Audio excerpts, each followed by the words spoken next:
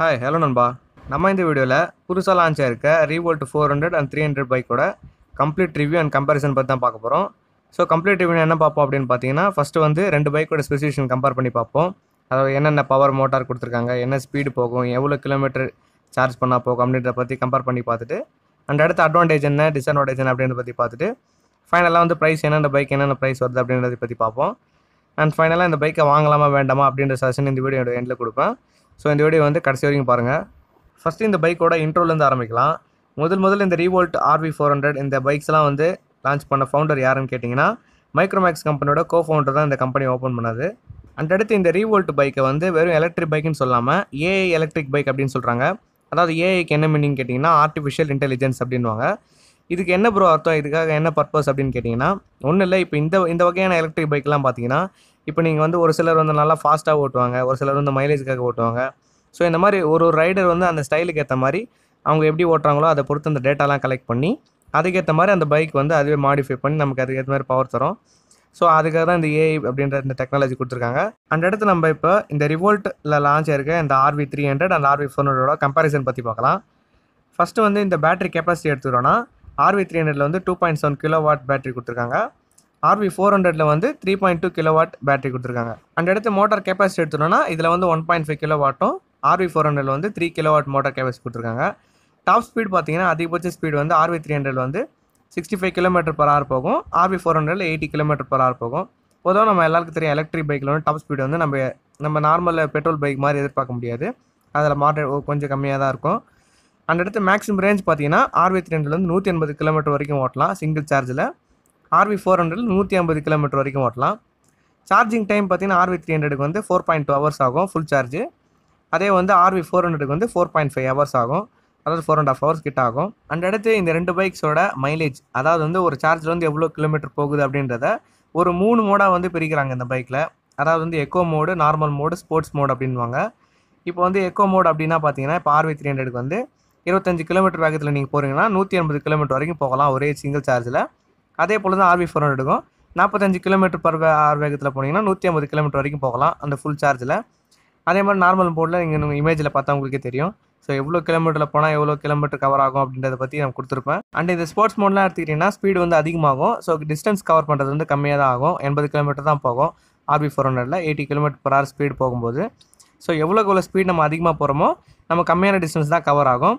So speed கம்மியாக போகும்போது நம்மளால் அதிக டிஸ்டன்ஸ் பயணிக்க முடியும் இந்த பைக்னால். ஸோ இப்போ உங்களுக்கு ஒரு டவுட் வரும், ப்ரோ ஃபுல் சார்ஜ்னால் நமக்கு எவ்வளோ கரண்ட் தேவைப்படும் அப்படின்ற மாதிரி கேட்கலாம். ஸோ நம்ம பேட்டரியோட கெப்பாசிட்டி பார்த்தோன்னா இதில் வந்து ஒரு RV400 எடுத்துட்டோம்னா 3.2 கிலோவாட் பேட்டரின்னு கொடுத்துருக்காங்க. நமக்கு ஒன் கிலோவாட்டுக்கு வந்து ஒரு 7 rupees அந்த பர் யூனிட்டுக்கு அப்படின்னு வச்சா கூட 3 கிலோவாட்டுக்கு பார்த்தீங்கன்னா ஒரு 21, 23 அந்த மாதிரி வரும். ஒரு ஆவரேஜாக 25 rupees வச்சுன்னா 25 ரூபா நம்ம செலவு பண்ணோன்னா நமக்கு வந்து 150 km போகலாம் ஒரு ஃபுல் சார்ஜுக்கு. அண்ட் அடுத்து மற்ற ஸ்பெசிஃபிகேஷன்லாம் எடுத்துக்கிறோன்னா, இந்த பைக்கோட வெயிட் RV300 வெயிட் பார்த்தீங்கன்னா 101 கிலோவும், RV400 வெயிட் வந்து 108 கிலோகிராமும் வரும். அதிகபட்சமாக எவ்வளோ வெயிட் இந்த பைக்கில் போகலாம் அப்படின்னு கேட்டிங்கன்னா, அதாவது 2 பர்சனில் பார்த்தீங்கன்னா 150 கிலோ போகலாம் மேக்ஸிமம் ரெண்டு பைக்ஸ்லும் சரி. அண்ட் அடுத்து braking system எடுத்துக்கிறோன்னா both disc brake தான், அதாவது 240 mm டிஸ்க் கொடுத்துருக்காங்க. சிபஸ் பிரேக்கிங் சிஸ்டமோட வருது. அண்ட் அடுத்து கிரவுண்ட் கிளியரன்ஸ் எடுத்துக்கிறோன்னா 215 mm. டயர்ஸ் பார்த்தீங்கன்னா MRF டயர் கொடுத்துருக்காங்க. சஸ்பென்ஷன் எடுத்துட்டோம்னா ஃப்ரண்ட்டில் வந்து அப்சைட் டவுன் ஃபோர்க் சஸ்பென்ஷன் USD4க்கும், பின்னாடி வந்து மோனோஷாக் சஸ்பென்ஷன் கொடுத்துருக்காங்க, அட்ஜஸ்டபிள் தான். அண்ட் அடுத்து இந்த பைக்கோட பேட்டரி வந்து லித்தியம் அயன் பேட்டரி தான் கொடுத்துருக்காங்க. இதை வந்து வாட்டர் ப்ரூஃப்னு ஷாக் ப்ரூஃப்னு சொல்கிறாங்க. ஸோ இப்போ நம்ம ஸ்பெசிஃபிகேஷன்லாம் பார்த்துட்டோம். இதில் இருக்க அட்வான்ஸ் ஃபீச்சர்ஸ்லாம் என்னென்ன அது அட்வான்டேஜாக இருக்குது அப்படின்றத பற்றி பார்ப்போம். ஃபஸ்ட்டு பார்த்தீங்கன்னா சார்ஜிங் தான்.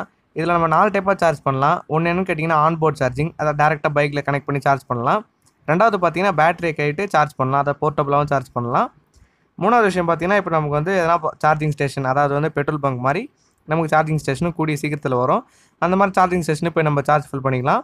அண்ட் நாலாவது ஆப்ஷன் கேட்டிங்கன்னா, இப்போ நமக்கு ஏதோ ஒரு இடத்துல நம்ம பேட்டரி வந்து ஃபில் பண்ணாமல் போய் காலியாகிட்டு நின்றுட்டோம், ஸோ ட்ரைன் அடிச்சு பேட்டரி ஃபுல்லாக அப்படின்ற பட்சத்தில் நமக்கு வந்து ஆப் மூலிமா வந்து கால் பண்ணி நமக்கு வந்து பேட்டரி வந்து ஃபுல் சார்ஜ் பேட்டரி வந்து கொண்டு வந்து நம்ம சார்ஜும் பண்ணிக்கலாம்.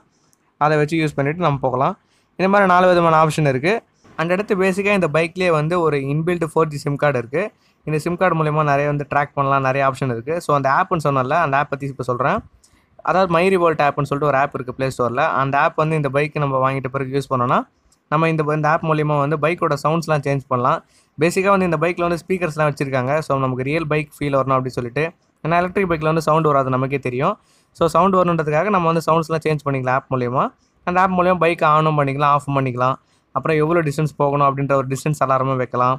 அண்ட் அடுத்து நம்ம பைக் தொலைஞ்சு போட்டாலும் சர்ச் பண்ணலாம். எங்கே இருக்குன்றதை பற்றி லொக்கேஷனை பார்க்கலாம் அந்த ஆப் மூலிமா. ஸோ இந்த மாதிரி பல விதமான ஃபீச்சர்ஸ் இருக்குது அந்த ஆப்பில். அண்ட் அடுத்து மற்றபடி ப்ரைஸ்லாம் எடுத்துட்டோம்னா RV400 எக்ஸ்ஷோரூம் ப்ரைஸ் வந்து, அதாவது அதிலே ஸ்டாண்டர்ட் வெர்ஷன் இருக்குது.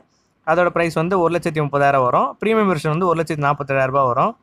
ஃபஸ்ட்டு ஸ்டாண்டர்ட் வெர்ஷனுக்கு இஎம்ஐ, அதாவது பர் மந்த் எவ்வளோ கட்டலாம்னு கேட்டிங்கன்னா 3,500 கட்டலாம். அதே ப்ரீமியம் வெர்ஷனுக்கு வந்து 4,000 கட்டுற மாதிரி இருக்கும். RV300 எக்ஸ்ஷோரூம் ப்ரைஸ் வந்து 1,10,000 வரும். அது மாதம் பார்த்தீங்கன்னா 3,000 கட்டுற மாதிரி இருக்கும் பர் மந்த்து. இது வந்து இஎம்ஐன்னு சொல்ல முடியாது. நமக்கு வந்து ஃபுல்லாக இன்ட்ரெஸ்ட்டெல்லாம் இல்லாமல் தான் கொடுக்குறாங்க. டவுன் பேமெண்ட்லாம் எதுவுமே இல்லாமல், இன்சூரன்ஸு, நமக்கு ரெஜிஸ்ட்ரேஷன் ஃபீஸு, சர்வீஸ் ஃபீஸ் எதுவுமே இல்லாமல் தான் இந்த பைக் வருது. ஸோ இது ஒரு பெரிய அட்வான்டேஜ் தான் சொல்ல இந்த பைக்கில்.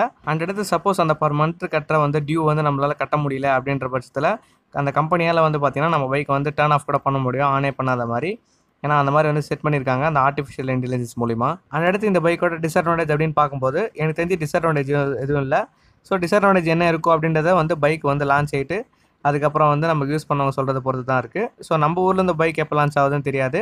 பட் இப்போ வந்து டெல்லி, புனேலாம் லான்ச் ஆகிடுச்சு. கூடிய சீக்கிரம் நம்ம சென்னை அந்த மாதிரி பெங்களூர் இந்த மாதிரி சிட்டிலையும் வரும். ஃபைனலாக வந்து இந்த 2 பைக்கை வாங்கலாமா வேண்டாமான்னு கேட்டிங்கன்னா, இப்போ நம்ம பார்த்த ஸ்பெசிஃபிகேஷன் வரைக்கும் இந்த பைக்கை வந்து வாங்கலாம். பட் வந்து நமக்கு ஷார்ட் டைம் யோசிக்கும் போது நம்ம ப்ரைஸ் மட்டும் கொஞ்சம் அதிகமாக தெரியும், 1,47,000 அப்படின்னும்போது. பட் லாங் டர்மாக திங்க் பண்ணும்போது நமக்கு பெட்ரோல் போடுற காசை விட இந்த எலக்ட்ரிக் சார்ஜ் வந்து கம்மியாக தான் ஆகும். ஸோ நம்ம அந்த வகையில் யோசிச்சோன்னா நமக்கு வந்து இது ஒரு பெனிஃபிட் தான். ஸோ நீங்கள் பைக் வாங்குறதுக்கு முன்னாடி வந்து ஒரு தடவை வந்து ஷோரூம் போயிட்டு டெஸ்ட் ரைட் பண்ணி அந்த பைக்கோட ஸ்பீட் எப்படி இருக்குது, டார்க் எப்படி இருக்குது, பிரேக்கிங் அவங்க சொன்ன மாதிரி இருக்கா, இதெல்லாம் இந்த மாதிரி ஒரு சில விஷயம்லாம் டெஸ்ட் பண்ணிவிட்டு பொறுமையாக வாங்கலாம், என்ன தப்பு இல்லை. அண்ட் ஃபைனலாக வந்து இந்த RV300, RV400 இந்த 2 பைக்கில் எதை வாங்கலாம் அப்படின்னு கேட்டிங்கன்னா, உங்களோட தேவைக்கு ஏற்ற மாதிரி நீங்கள் சூஸ் பண்ணுறது தான் நல்லது. இப்போ நான் ஸ்பெசிஃபிகேஷன் என்னென்னு சொல்லிட்டேன். என்னோட சஜஷன் என்னென்னு கேட்டிங்கன்னா RV400 தான். நன்றி.